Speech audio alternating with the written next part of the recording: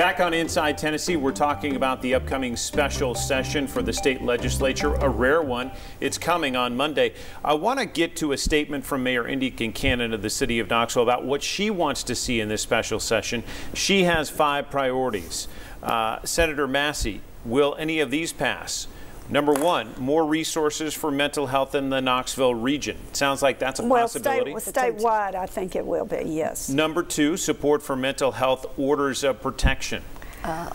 Well, I think there is a version that is not really an order of protection, but it's the duty to report, which is different than an order of protection, but I think it can get to the... Will it restrict people from being able to possess a firearm? Well, not if they haven't been approved of doing wrong. That would be the only... If you do a pure red flag, you are taking guns away from somebody that has not been proven to have done anything wrong. Okay. And that's not the way we operate in our country. Number 3 is, this is on our list of 5, stronger domestic violence orders of protection.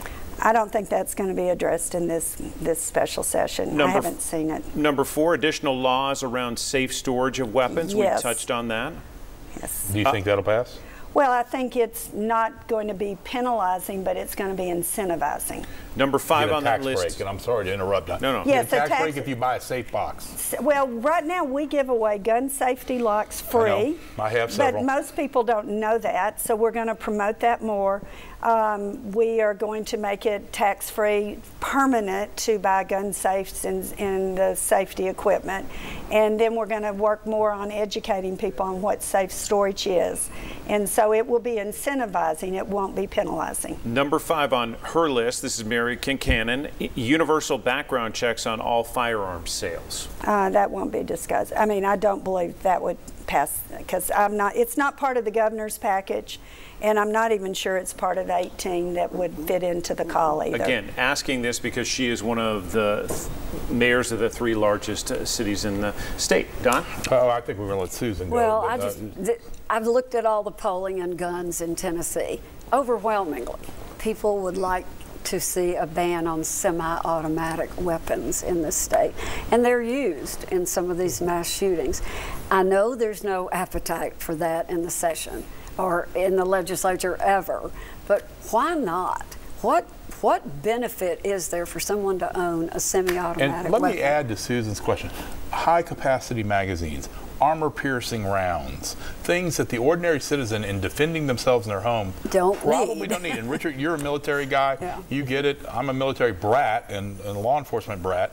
I just don't see the need for that. But I'll go back. I'm piggybacking on hers. Go ahead.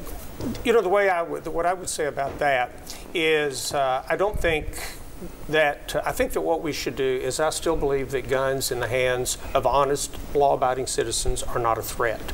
Right now, if you go through the process, you can get a 50 caliber machine gun and load it on the back of your truck. But there's a process. But there's a process. I agree. What I would consider is to going back to our original permitting system, where there are background checks, where you do take a course, an 8-hour course that I've taken, my wife's taken, and I think it's a very, very good course. I'd recommend everyone to take the course, but just to go back to where the citizens that are buying AR-15s, some of these high-capacity rounds, let them take that, and if they're law-abiding citizens that have taken the safety course, I think they should be able to have one of those. Now, you asked me, why do you need one of those? Yeah, why do you need, you're not going to go kill a deer with one of those, well, no, surely. Because you can go to, quite frankly, they're fun to shoot. You can go out and shoot. It's just, why do we need a car that goes over 70 miles an hour? Fine. Or 75? So, we still do it, but we insist that the people that have cars like that, they can only drive them in certain places, maybe on a racetrack, and they have to have certain qualifications to even drive those type of cars. But that's what I say also with the gun, if they're not a threat to anyone. And I talked a couple of years ago to the Commissioner of Homeland Security. It was Colonel Trott at the time, who was the head of the Tennessee Highway Patrol. And I said, how many gun crimes have been committed with permit holders? Now, this was in 2017, because that was the 20th anniversary. And we just that year went over 500,000 permit holders in Tennessee. He said they got back to him in about 3 days. They couldn't find any. Oh, the good old days when you used to have a permit. That's So you disagree with the governor on removing that notion of needing a permit to carry in the state? No, I'm talking about for those type of weapons. For those type of weapons. Let's just go back. But for a handgun, do you feel like you should have to have a permit or not need a permit to carry it? You know, this goes back to what we were before. The argument was it cost a lot of money. And Senator Massey's bill that would allow the gun safety course, I would totally support making that course free and then making even the permit, because this is public safety, make it free and then go back to requiring those. Can you make it mandatory? Well, we did for 20 years. You can. It's a reasonable regulation. We have to run. Senator Massey, we're likely going to see crowds of protests around the Capitol next week. Will those make a difference in how lawmakers think about this issue? Well, if it gets too disruptive, it's going to make it hard for us to pass anything. And so I'm hoping that it will be controlled, it will be peaceful. Because I fight for anybody's right to peacefully protest.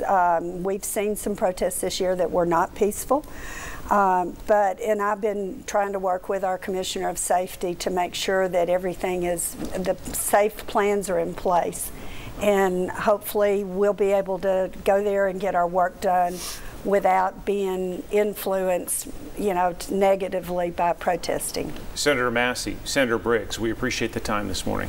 Thanks so much. Good luck next week. Thank you. We're back with our talk around right after this.